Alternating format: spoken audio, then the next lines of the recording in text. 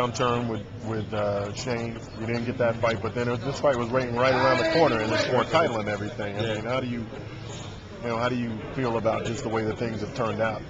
Things have turned out great. My training camp has been tremendous. Like I said, I've been there a long time training for multiple different fights, and when the Shane fight came apart, I trained very hard for that fight. I was in it to win it, and things happened, but I kept it going.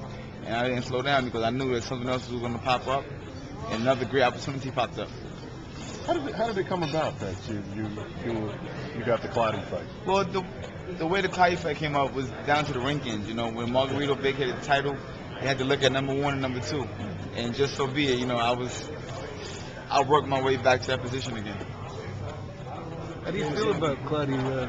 What are some of the things you got to be ready for when he plays? He's a very strong fighter. He's very determined. But I say in the game of boxing, Pernell Whitaker told me a long time ago. When you got these new guys that never been to this hype of life before, and I call it the hype of life because it's an opportunity that Joshua Clottey has never seen before. Lights, camera, action.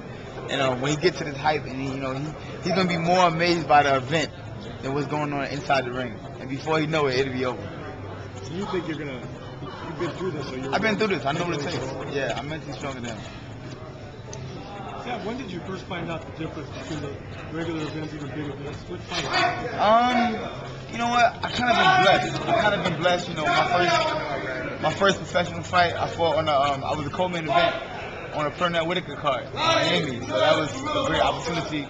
So I've been part of a HBO home-based fighter and Showtime fighter for a long time, so I pretty much been around this for a long time. But I've seen the difference between a ballroom fight and the main Thomas and Max fight, so I know the difference. You've been in camp for a really long time now. Yeah. Can you talk about how it's been maintaining that mental focus, switching fighters, and how physically you feel after such a long camp? Well, you know what? I think the training process from November to now was needed for Zab Judah. You know what I mean? This fight is for my trainers. They always told me, Zab, if you just been in a little bit more shape, nobody could beat you. You know what? And I made up my mind that this time I'm gonna try that. And I really prepared myself well for this training camp, for this fight, for this opportunity, and I'm very excited. I cannot wait. Were there particular sparring partners that you had to switch out? It was a lot. We went through about 10 different sparring partners, but all of them got knocked out. This is literally no lie. I don't want to toot my own horn, but literally everyone was knocked out, and I had some tough, rugged competitors.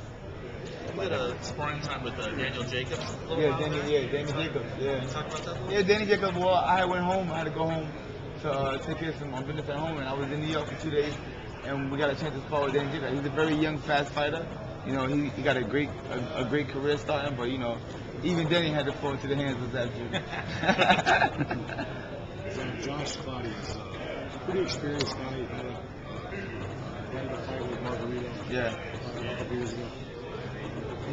He's very steady. Right. Some guys start fast, some guys start slow. He seems like he's pretty steady throughout the fight.